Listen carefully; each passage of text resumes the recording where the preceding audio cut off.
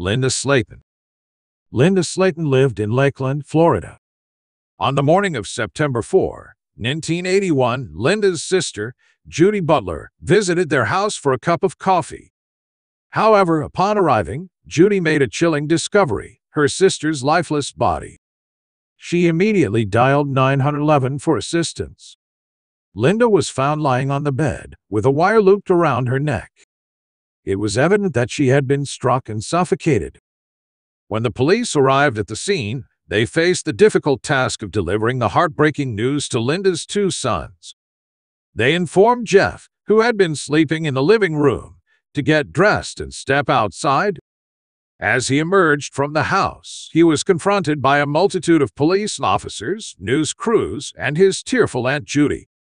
It was at that moment that Judy relayed the devastating events that had unfolded. When a law enforcement officer entered the second bedroom of the house and woke up Tim, Linda's other son, Tim was still dressed when the officer entered the room. Tim passed the bedroom of his mother, which had its door closed at the time. As the door was opening, a law enforcement official was leaving the room. Then, when he arrived at the gruesome crime scene, he witnessed all that had taken place. Due to the fact that the screen had been removed from the window, the investigators speculated that Linda's room had been entered through the window. A photograph of a palm tree was also resting on the window ledge of the room. A man whose identity was unknown had his DNA collected from Linda's body as well. Investigators looked into Linda's past to determine whether anyone she knew could have been the one who committed the crime. They had an interview with Linda's ex-husband, Frank Slaten, whom she had divorced in 1974. It was well known that Frank was an angry drinker who had previously harmed Linda. The investigation did not turn up any evidence linking him to the offense, despite the investigators' best efforts. They were also interested in Linda's son, Jeff Slaten. Investigators talked to Jeff several times, but they could not find enough evidence to show that he was involved. They also looked into Joe Mills, Tim's 20-year-old high school football coach. After Linda's split, she had trouble making ends meet and could not afford a car. So Mills drove Tim to and from football practice every day. But the cops could not find any link between Mills and the scene of the crime. Sergeant Edgar Pickett of the Lakeland Police Department, who is an expert on DNA, carefully looked at every part of the crime scene.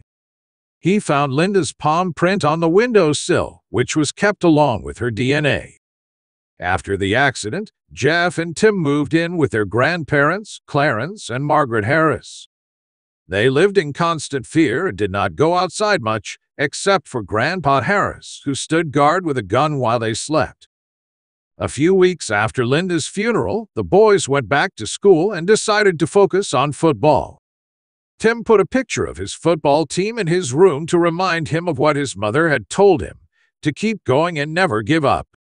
Jeff and Tim have said in recent years that they still feel sad and terrible about not hearing anything at night and not being able to save their mother. In March 1999, police made a complete DNA profile of the person who killed Linda. They did not have a match, though.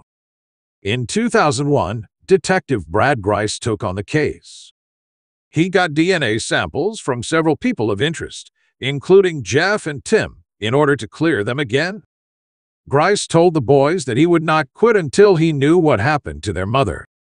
Frank Slaten also gave a sample of his DNA, but none of the samples matched the DNA found at the crime scene.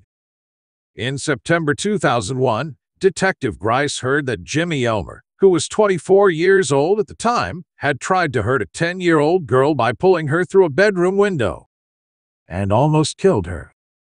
Elmer was found guilty of this, and he got a jail sentence of 80 years. The brutal attack looked very similar to what happened to Linda. Detective Grice also found out that Jimmy Elmer was living with a friend who lived in the same apartment building as Linda when she was killed. Jeff, Tim, and Detective Grice were sure they had found their suspect.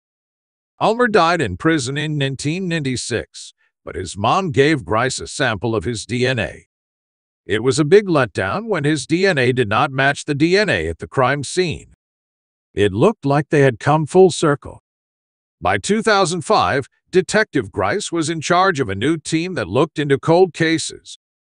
She asked the FBI to constantly check all government data banks with the DNA profile. But the years went by and there was still no match. Because of health problems, Detective Grice had to quit in 2015. That meant he could not keep his promise. All hope was not lost, though, because in 2018 the cops got excited about new DNA technology. C.C. Moore took on Linda's case because she is a family genealogist. She is a very well-known expert in genetic family research. Moore put the DNA sample on the public ancestry website GEDmatch. Then, branch by branch, she carefully put together the family tree of the person who did it. She looked at birth records, marriage licenses, obituaries, and social media to find people to add to the family tree. Moore said that she had found 3 pieces of the perpetrator's family tree, which led her to the most likely person who did it. She said that the 3 DNA networks came together to make a single family tree that led to one close family. The man was the only kid in that family, so it had to be him. That is what made the DNA stronger. Even though there had been hundreds of leads and dead ends and dozens of options that had been looked into and ruled out, C.C. Moore found the man in one weekend. Tim's coach, whose name is Joseph Clinton Mills, drove him to and from exercise. The police wanted to be sure before telling the boys. C.C. Moore's final report from 2019 says that Joseph Mills, who was 58 at the time, lived in Kathleen, Florida, about 30 minutes from where the crime happened. Tammy Hathcock and Russell Hurley were the next Lakeland officers who worked on Linda's case. The cops then looked at the original case files and saw that Mills had been questioned briefly at the beginning. Mills told them that he had brought Tim home and did not know what had happened to Linda. Detectives Hathcock and Hurley still had to compare a new sample of Mills' DNA to the DNA that had been found at the crime scene. This DNA came from a lot of years ago. They sneakily took Mills' trash back to the police station. They found an old piece of medical tape and sent it to the Florida Department of Law Enforcement's crime lab to be tested. 11 days later, the test results showed that Joseph Mills killed Linda Slaten. Then she could finally tell Jeff and Tim that the monster had been caught. Tim said that he had always liked Coach Joe and that it made him sick that he had kept this picture of him for so long. On December 12, 2019, the cops took Joseph Mills into custody. Here's a picture of Detective Tammy Hathcock explaining the rules to him. He did not cry or ask why he was being taken. He almost looked like he knew why. Sergeant Edgar Pickett is now 94 years old, so Tim and Jeff went to see him after the arrest to thank him in person for getting the handprint all those years ago. At his sentence in 2022, Mills admitted to all the charges against him. People close to Linda wanted to know why Jeff yelled "Why?" at him in court. "Joe, I'm only curious about why. Why did you take away my mom? I loved my mom." Everyone was mad at Mills' statement, which was, "I'm a good guy. They are making me out to be someone I am not." In February 2022, Mills was finally given a life sentence without the chance of parole. C.C. Moore said, "We owe a big debt of gratitude to those first crime scene investigators, because at the time this crime was committed, they did not even know DNA would be used in criminal investigations. So it is very important that they collected it and kept it in a safe and responsible way for all these years. We could not have done our jobs if that had not happened." Jeff and Tim say they're determined to move on as best they can and live well for their mom and their families. They are still very close and only live a few miles apart. One of their favorite things to do is fix up old cars.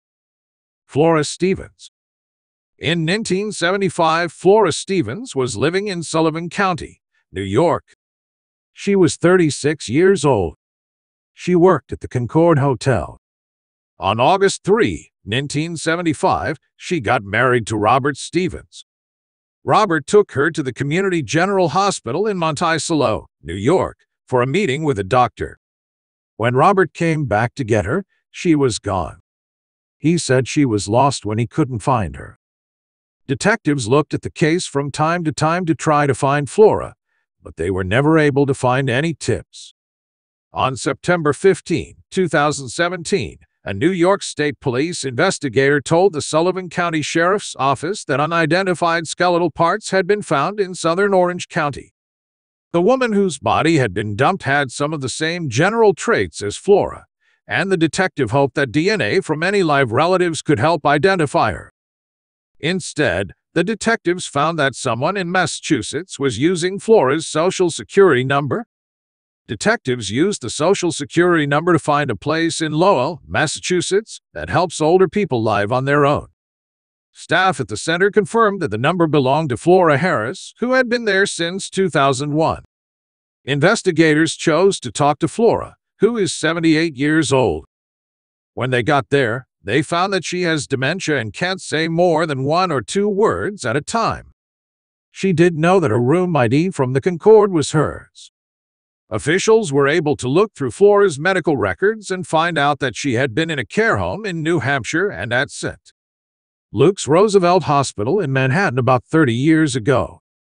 Because of her illness, it is still not clear how, why, or where she went after she left Monticello in 1975. Authorities have been frustrated because they haven't been able to find any live relatives. Flora said, when she was shown a picture of herself when she was younger. When she was shown a picture of her husband, Robert, she said, Robert. This helped investigators prove that Flora Stevens and Flora Harris are the same person.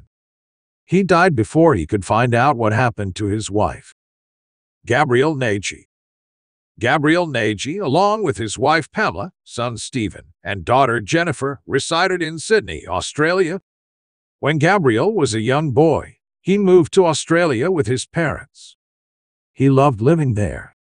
He was a loving father, and his family admired him and couldn't think of anything that could ever come between them. But something bad did happen. Gabriel worked as a shop fitter, which meant that he helped businesses build stores all over the city.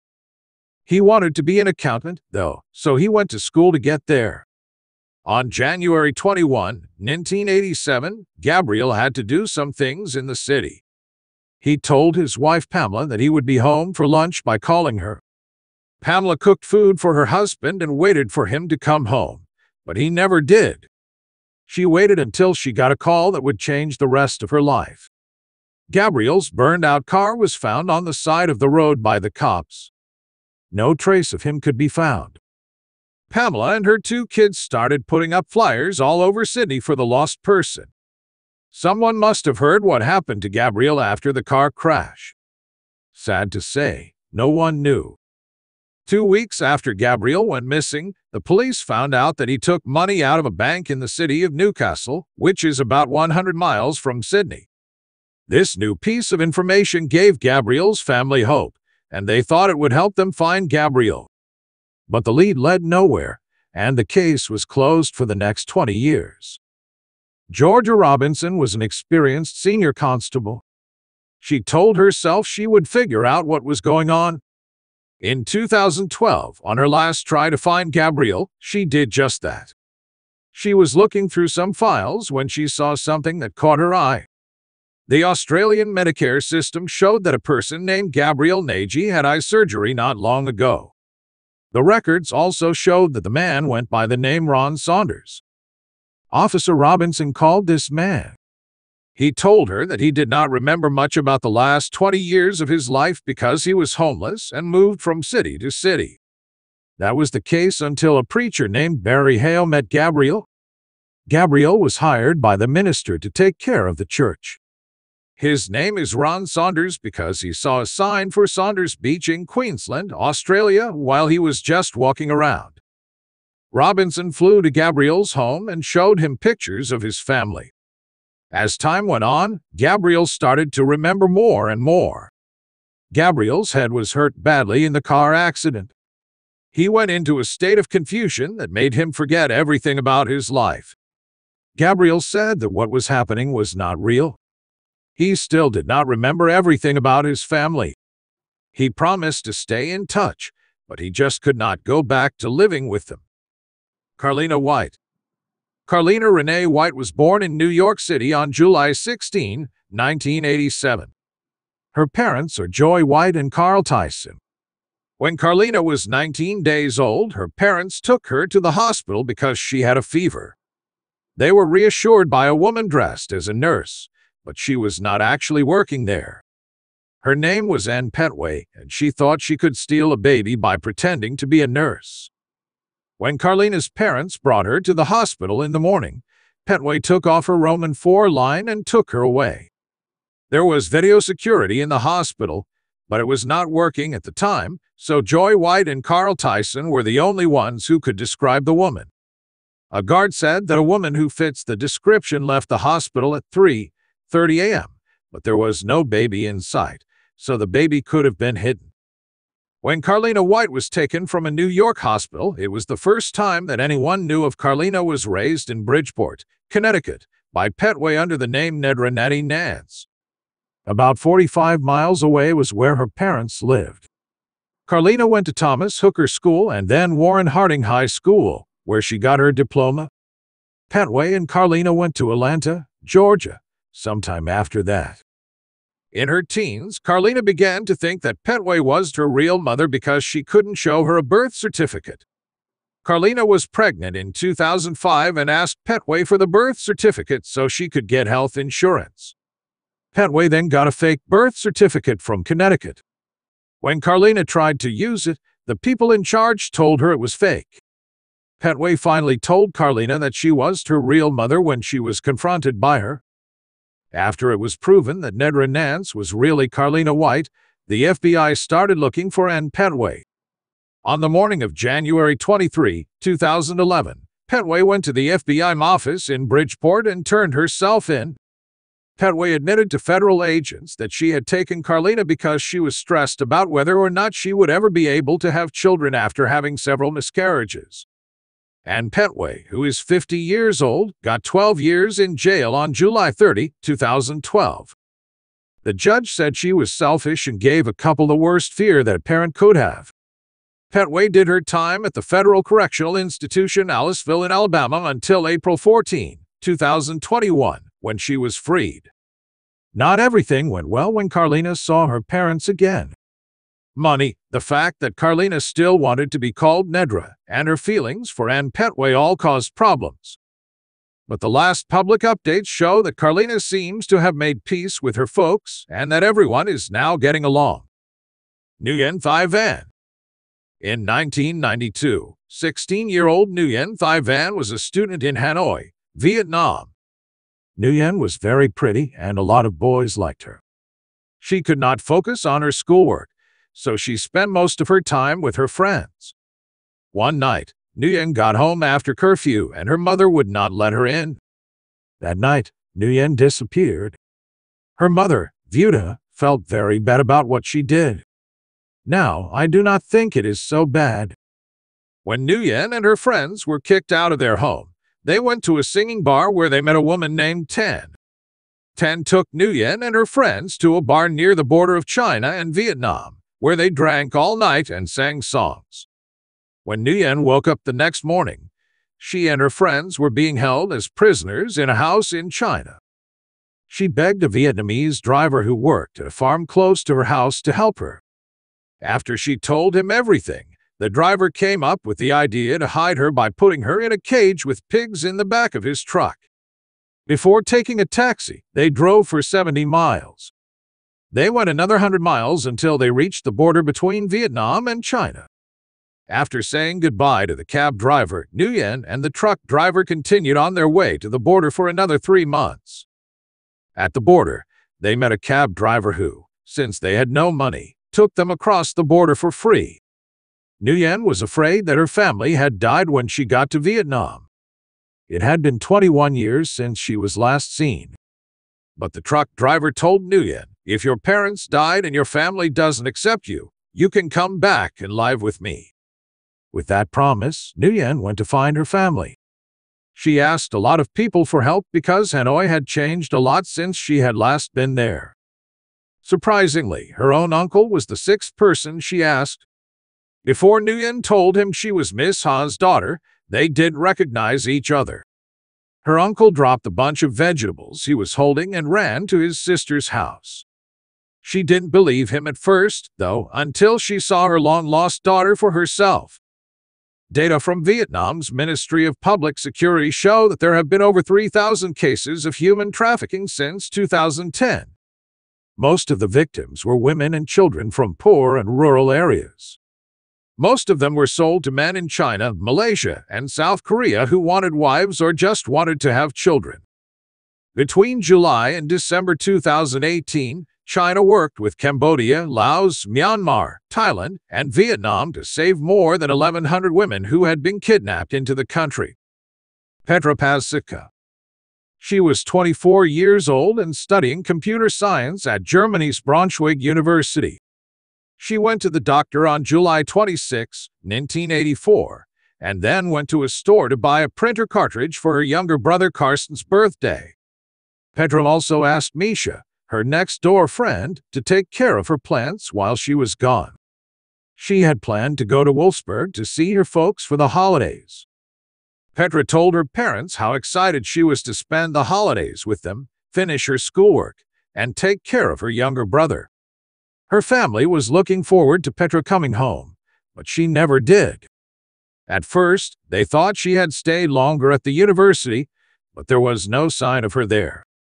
When she didn't show up to Karsten's birthday party 2 days later, her parents said she was lost. The cops then started a huge search. Her absence was also talked about on TV, but no clues were found. The cops didn't have much to go on, so the case went cold. In 1985, a 19-year-old apprentice carpenter named Gunter K. admitted to killing Petra and a 14-year-old girl. But the cops didn't believe him, and they found that he had nothing to do with Petra going missing. In September 2015, 31 years after Petra went missing, the case was finally solved. A 55-year-old woman named Petra Schneider called the police to her apartment in Dusseldorf to report a break-in. When the police asked for her ID, she finally told them the truth. She said that she was the lost girl from 31 years ago and that she had carefully planned her escape. Even though she has been found, she does not want to talk to her family. Since she went missing, she had been living in different places in Germany under the name Petra Schneider. She did not have a visa, a driver's license, a bank account, a doctor, a dentist, or health insurance. Petra saved up 4,000 Deutschmarks, which is about $2,000, to pay for her trip away. She tried to stay away from everyone and mostly kept to herself. If someone had not broken into her room, the case might never have been solved. Her family is in a lot of pain. Her father died a few years ago, and when her brother and mother heard the news, they were shocked and cried. The police tried to get Petra and her family back together, but she is adamant that she does not want to see them again. Tell me in the comments if you think Petra should have let her family know she was safe after she ran away. Denise Bolser. Denise Bolser, a 24-year-old woman from Raymond, New Hampshire, went missing on January 17, 1985. The only clue was a note that her husband found when he got home. It said, "We have got your wife."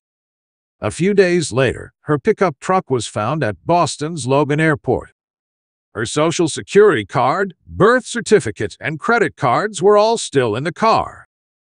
Authorities thought she might have been taken, but they could only find an unsigned note. Later, they thought she might have left on her own, but her close family thought something was wrong. A year after she went missing, she was charged with stealing $12,000 from the place where she worked while she was not there.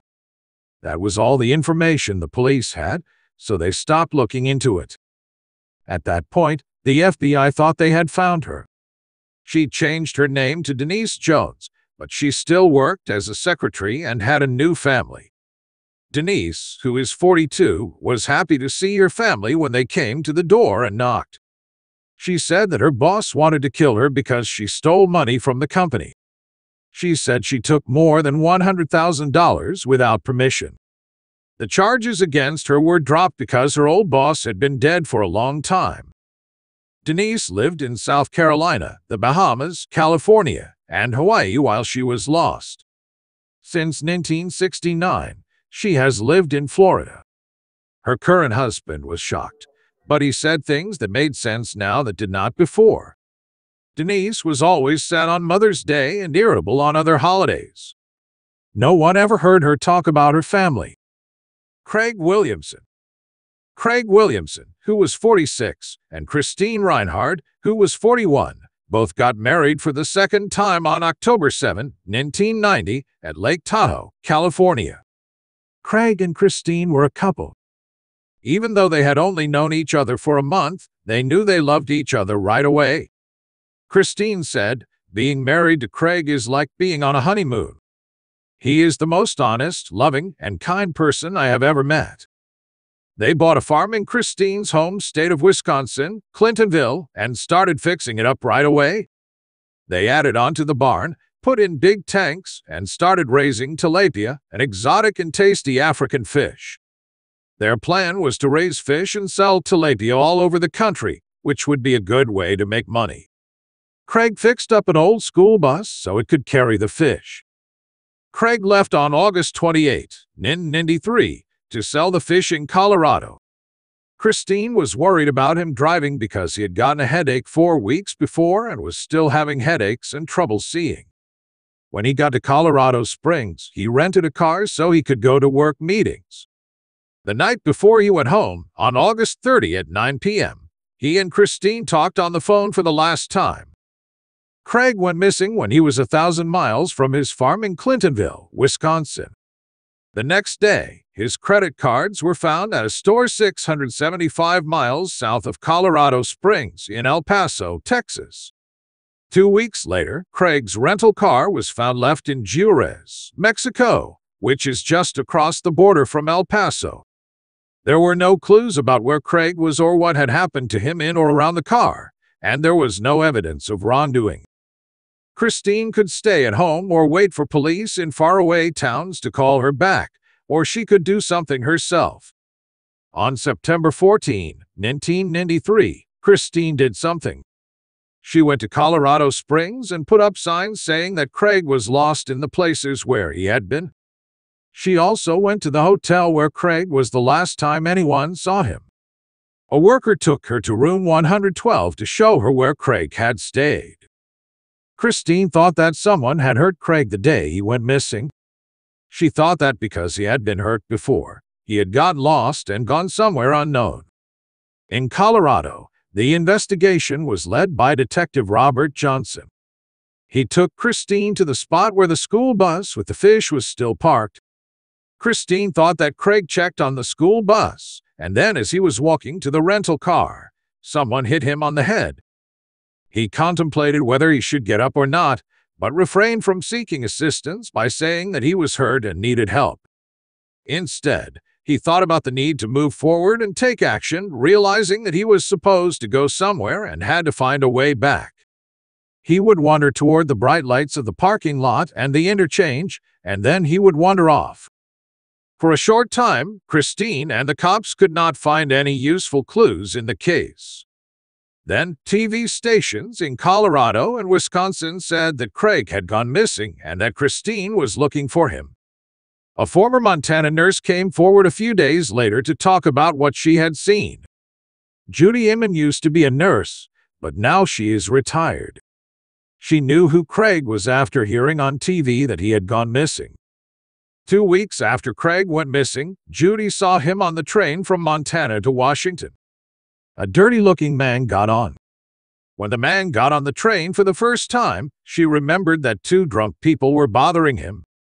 She saw the man looking for something as he walked down the aisle.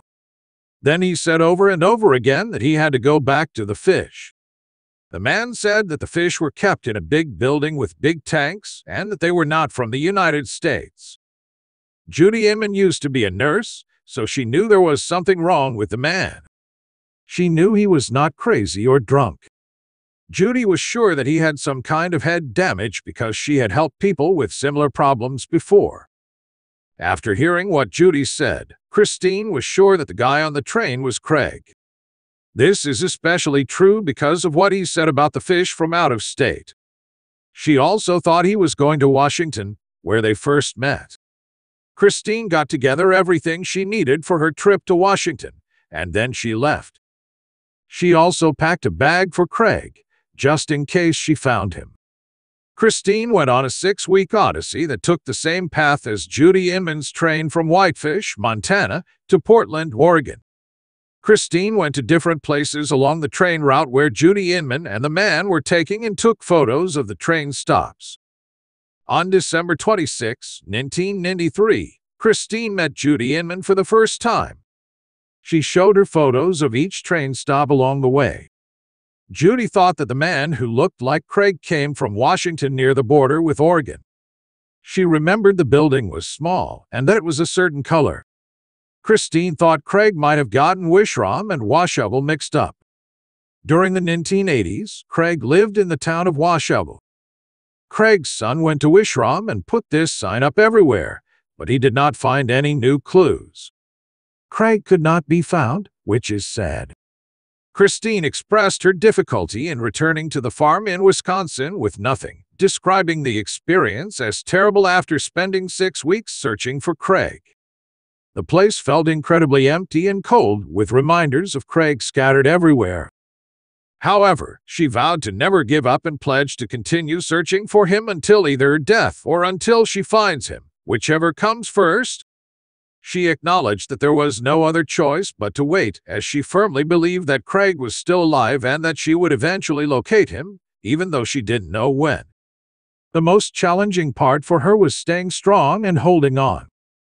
Investigators thought Craig might have faked his disappearance because when he was last seen, his credit cards were in plain sight. They also saw that his rental car was full of beard pieces.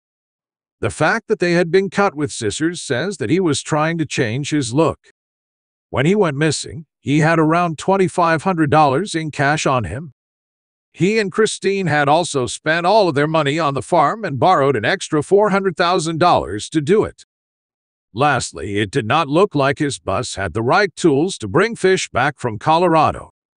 There was no fish food, no coolers, and no tanks. On May 25, 1994, Craig disappeared, and Unsolved Mysteries talked about it. They said that he was a man who was 49 years old, stood 5 feet 10 inches tall, and weighed 190 pounds. He had gray hair and blue eyes. They also played a TV clip of Craig. The video was shot in February 1993 in Wisconsin, 6 months before Craig went missing. The unexpected change of events led to Craig watching the show once more, during which he recognized himself. During the month of July 1995, he was a resident of Key West, Florida. He claimed that he was robbed in Colorado Springs and that the concussion he had received 1 month before his disappearance made it much more difficult for him to recall what had happened. In addition to waking up in a hospital with the name Ron wrote on his medical chart, Craig did not recall too much more about the incident. He also stated that he circumnavigated the United States without a specific destination in mind until he arrived at Key West, where he found work in the diving industry. It did not take long for Craig and his ex-wife to locate Christine. It is unfortunate that he could not recall Christine or any of his family members. Christine and Craig broke up for a short while, but they reconciled after a few days. After that, they traveled to Colorado Springs in the hopes that he may recall anything while they were there. However, the excursion did not proceed exactly as expected. They came to the conclusion that they needed to pursue their individual goals, but they remained friends. Christine relocated to Wyoming in order to begin a new life, and Craig relocated to California in order to live with friends. In spite of Craig's claims that he cannot recall anything, the authorities continue to view him with suspicion and believe that he faked his absence. People believe that he skipped town in order to avoid taking care of his newly opened business and his mounting bills. Thank you and be safe.